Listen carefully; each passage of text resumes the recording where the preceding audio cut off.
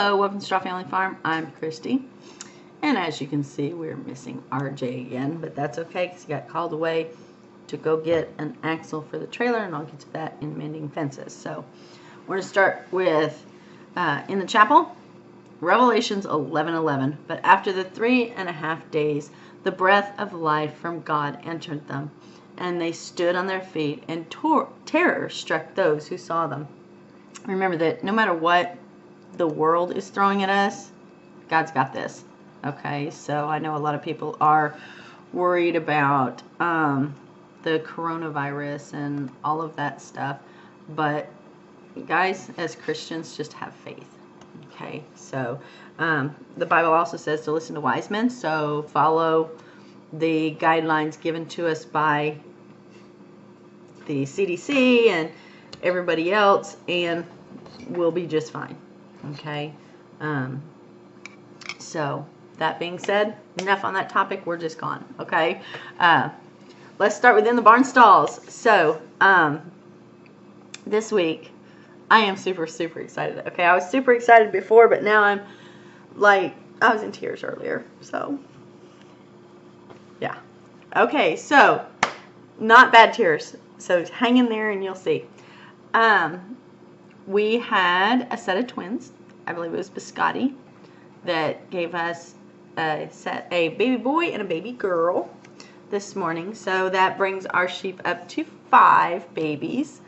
Remember, we've downsized, so it's not going to be 30, 40. But we do have 5. So right now, I'm super tickled about that. Remember, we're naming them character names. Any character. We're not being, you know, it's not TV shows, movies, whatever. It's just characters. There are 2 things that have me just, one has me in tears and one I was just super excited about. So the first one I'm going to show you, I have to run away and get it because RJ isn't here, but I'll show you. Hang on.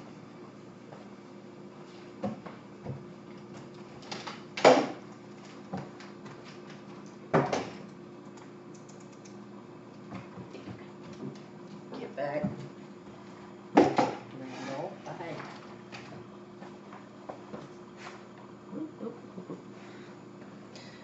So I'd like you to meet Corey. Corey is a tortoise. He's not a turtle. And he is super duper cute. Now he's a baby. Okay. And so we're keeping him warm and keeping him in a tub. Oh, and he's pooping. Great. Thank you, Corey. Yes, he's got a little poopies there. Yes. Okay. And Randall is in love with Corey, and he's down here. So this is Corey. He is sweet as pie. And he is going to be free roaming in the garden when he can't go outside until he's about 9 inches in diameter. And then he's got to be covered so that hawks don't carry him off.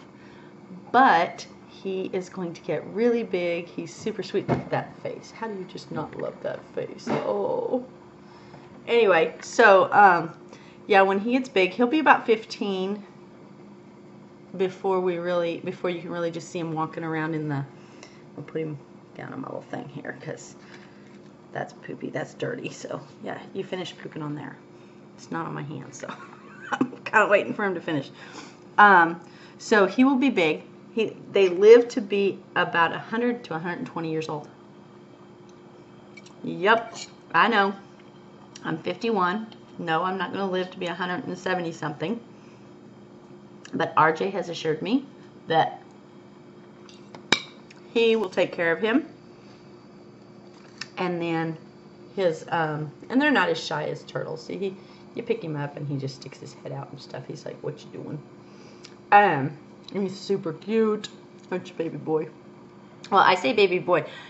He's actually too little to be figured out what he is yet. So I say he, but it is what it is.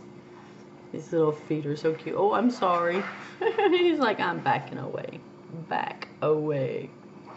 But he will grow to be super huge. And he will be free roaming. I've always done those tub gardens. I'm going to rearrange the tub gardens and do what is safe for tortoise food on the ground. Things like tomatoes, which are not safe for tortoises, are going to be done up in tubs.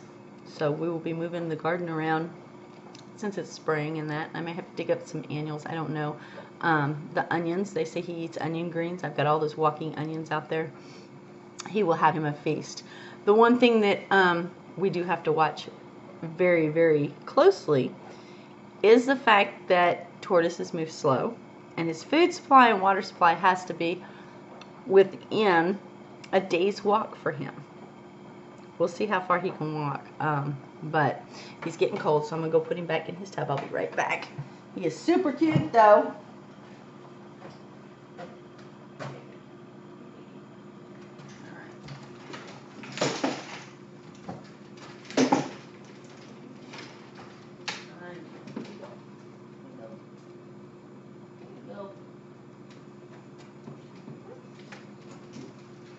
Get back. Knock it off, Randall. I put him down in there and he's going right for his little house, his hut, whatever. And I stopped and hand sanitized, so sorry. Because I'm also eating my dinner. Oh, it's my lunch. Randall and Moose.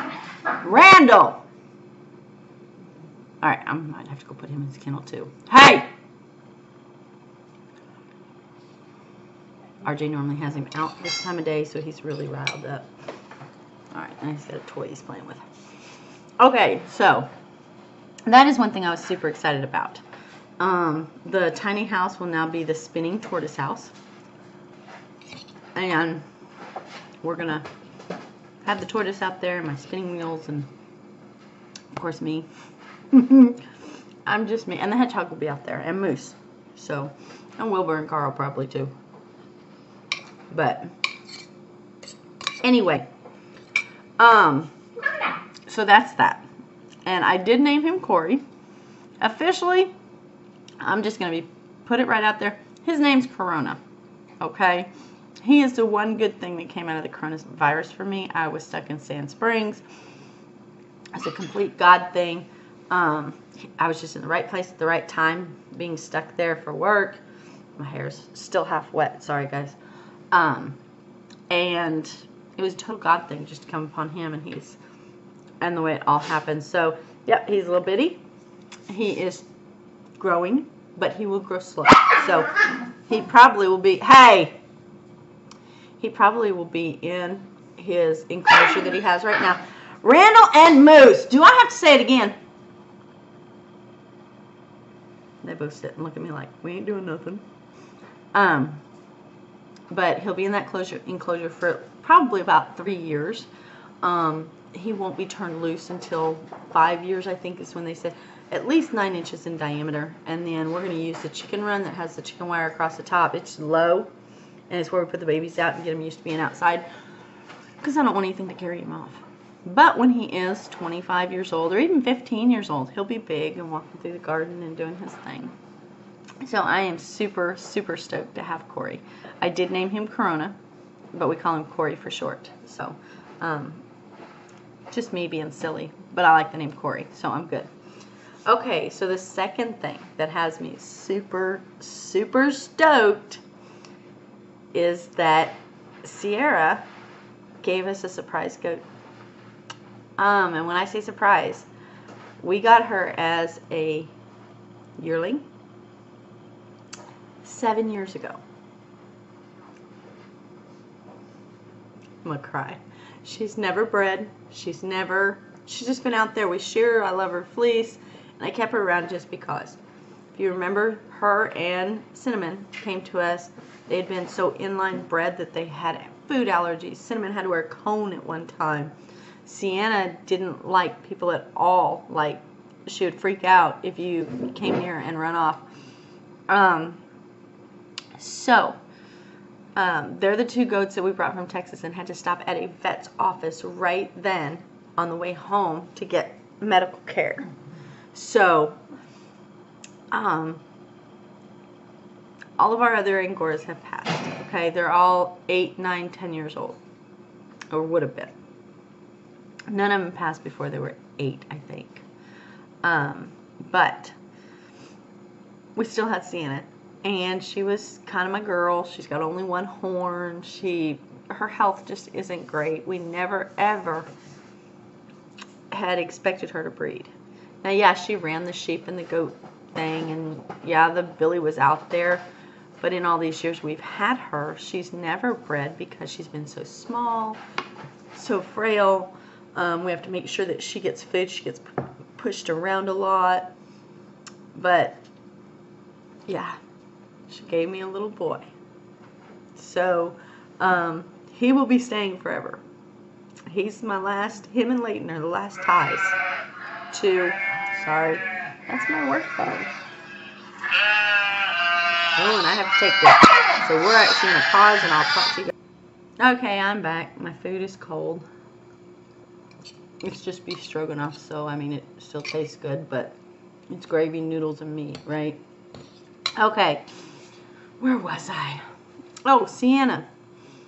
And I can't even think of it without, my heart is so overjoyed that she gave us a baby. And it's not just that she gave us a baby, it's that that baby is my last ties to my Angora goats. And so he will be staying here forever. I talked to RJ. He said he'd band him, and we're going to keep him out the duration of his life because he is the last. If you remember, we had very few Angora goats because we do rescue. They just don't thrive very well here on our farm. So we shifted to milk goats. Did great with those, so that's what we're going to kind of stick to. We have downsized, so you know, the sheep, the goats, yeah, but I am super excited. I will get pictures of him.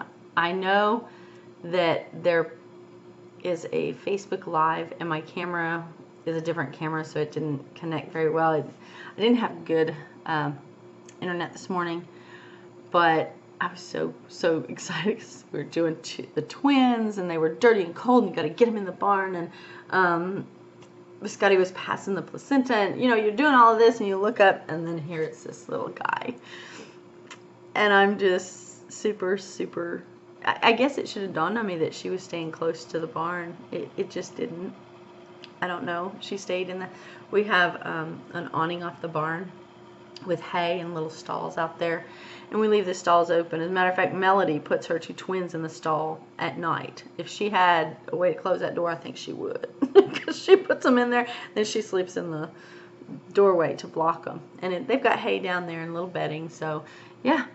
But anyway, so, and it was suggested to me that I name him Luke because Luke is the physician in the Bible. So, and it is character.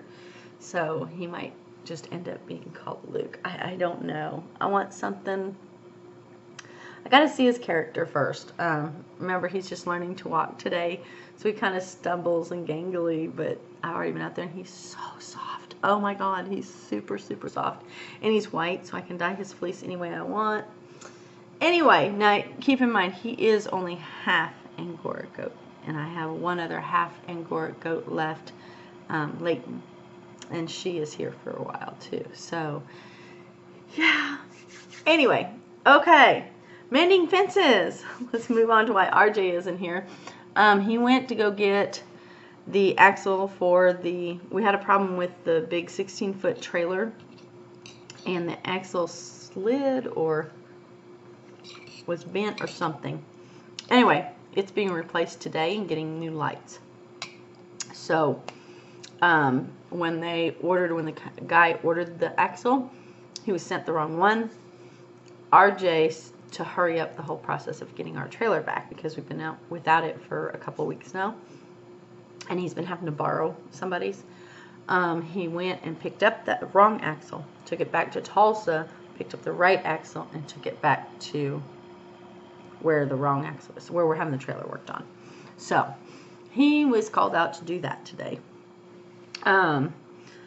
But that is the one thing that is being worked on. I've tried to work on other things. I've got a hay feeder that I need. That's a goat hay feeder that the baby goats have broke, and I'm just going to remove it. I haven't gotten that done. You'll find out why in the farmhouse.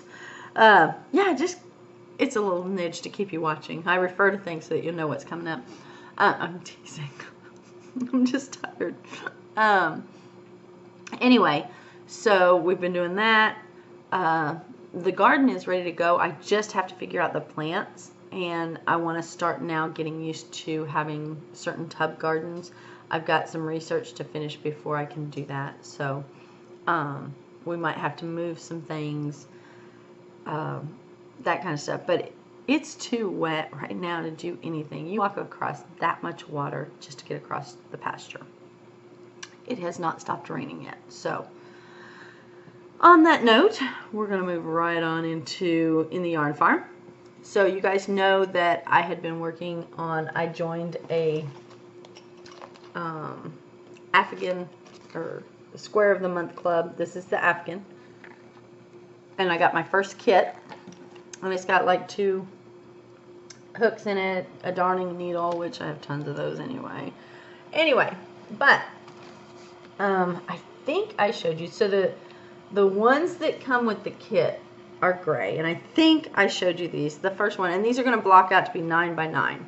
My single stitch is always tighter than the rest of anything, so but each of these is going to block out to be 9 by 9. This is block 1, block 2, okay, single, double. This has the V and the shell stitch in it, if you know how to do those. And it's really cute. I like it.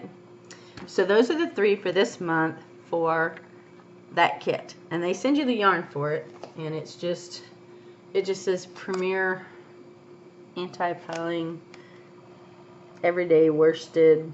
It is soft. Okay.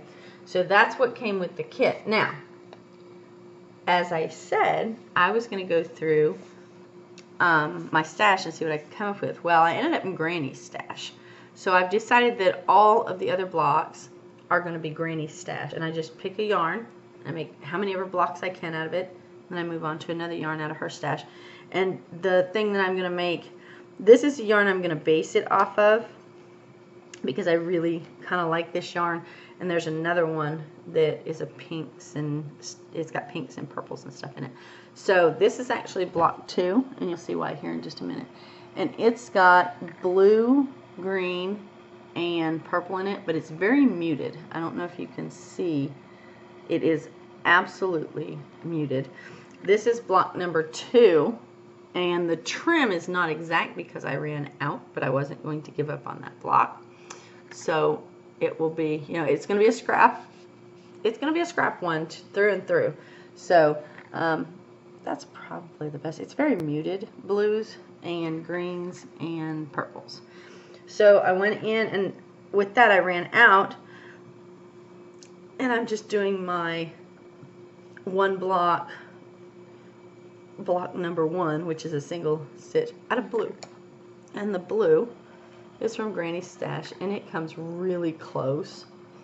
So I'm just going to go in there, and I will make as many blocks of this as I have for this ball. And I have another ball that is this color too. So I will probably make, and it's bigger. I just started with a smaller ball.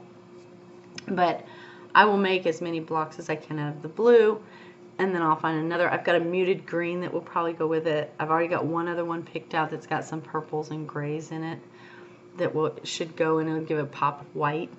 So, yep, I'm actually going to do 2 at once, and I'm waiting on my next kit to come after I finish that one block. I've got to find some place to put them all because my bag's getting a little full. Just saying. So, yeah, this one's getting full too. So, yep.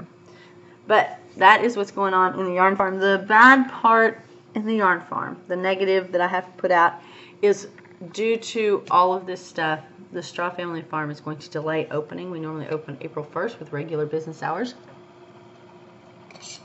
We won't this year. We're going to wait until all this blows over. We are still open by appointment only, though. So That tastes a lot better when it was warm. And I'm hungry. It is 3 o'clock and I'm just now eating. So, that is our downfall is yarn, in the yarn farm. The business will not be opening April 1st with regular hours. We'll continue until further notice to be open by appointment only until everything calms down. Okay. All right. In the fields, the garden, we've talked a little bit about that. I haven't been able to plant anything down there, but, and this has nothing to do with anything that you guys are probably interested in, but it is very special to me, okay? And this is, I got some seeds. I actually requested them, and he gave them to me from a very wonderful man. His name is Barry Von Gerp. I need to, my eyes are not adjusting. Van Gerp. Anyway, I was raised in Prüm, overseas, in Germany. And he had put out on Facebook in one of the groups that I'm in for people who were stationed over there, raised over there. It's just a Prüm, Germany, American group on Facebook. My mother's got me started in it. She's like, here, join this one, join that one. So I joined this one. And he put out that he had marigold seeds. Now, this is not a knock at any country, okay? German marigolds are not hybrids. They're very stinky. They keep the mosquitoes away. They do amazing. So he said he had seeds that he harvested when they lived in Prüm, and these are the original German plants. These plants are, what do you say, 40 years old? Okay. Anyway, when I requested them, he did this nice little packet for me, and I'm going to share it with you. It says, from the desk of Barry Von Gerp. Greetings. I hope you have the same enjoyment I get from growing this flower. Some years were not great. Some were better. But I take each year as it comes in hopes for the best. A little bit of Prüm for you. So, this is a picture of his plant. And these seeds came originally from Germany. And my camera's stuttering again, which I hate because I know that's going to show up, and I'm going to keep talking because I don't want to have to start over. I've already started over once. But he sent me a packet of flowers. I didn't start over. I interrupted. Let's put it that way. I'm splicing them together. And then he sent me some more blooms that have seeds in them. And he also sent, okay, so he got his original plants in 1981. Okay, and this says to 2019 because he harvested them last year, so this will be 2020's group. He harvests them, quite a few of them, to be honest with you.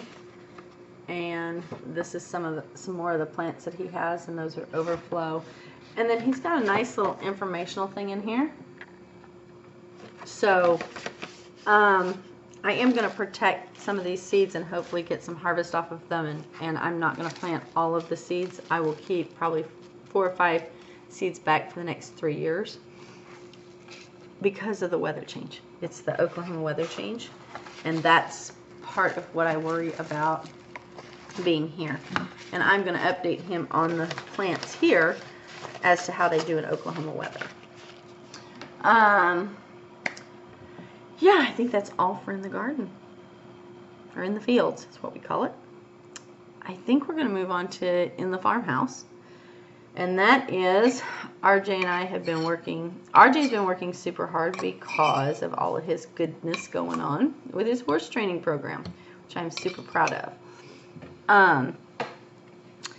He had a 7.7 second run. He got his sponsorship, and with that, people realized he was training his own horses. This month alone, he has 3 outside horses that he is riding, plus training his own. So he is super busy doing that, plus he still works for his uncle. And I have been away from the house a lot this month. The first week, I think I did 60 some hours. The second week I did 72 hours. And this last week, from Saturday to Saturday, this one I happen to know cut and dry, went in Saturday at 6 p.m. And by Saturday at midnight, I had clocked 108.5 hours. Yeah, it's a lot. So, the other house now has coverage. So I have officially transferred over to the Bartlesville area. So instead of driving an hour and 20 minutes to my job, I am only driving 27 miles to my job. Yay! It's like 35 minutes from the house. It's amazing. But I had to cover this weekend on that other house, and today is my first day that I've had just for me. The house needs to be cleaned up. The dogs are going crazy. I've got laundry to do. I'm actually eating something that's not takeout. I know beef stroganoff is not a nutritious, but at this point, I am not going to the grocery store to find something else. So we had the fixings here in the house. I whipped up a batch, and that is what I am eating, and it's not takeout. So, also, I am talking to a lady who is going to make me a logo for the tiny house, and it's going to be the spinning tortoise house. Yep. I'm going to have all my spinning wheels down there. I'll be able to sit and spin and watch my tortoise in the garden, and I am definitely working towards my days of relaxation. Will I ever truly retire? I don't know. I was a stay-at-home mom and homeschooler for years, and now I'm like, nope, I'm good. I'm going back to work, and I am enjoying it. I really am. Even though the coronavirus has given us lots of hours and overtime and having to cover this and that, I'm still okay with it. I am tired. I found my limit. A 19.5-hour shift is my limit. Because when you put drive time and stuff in there, it comes out to, yeah.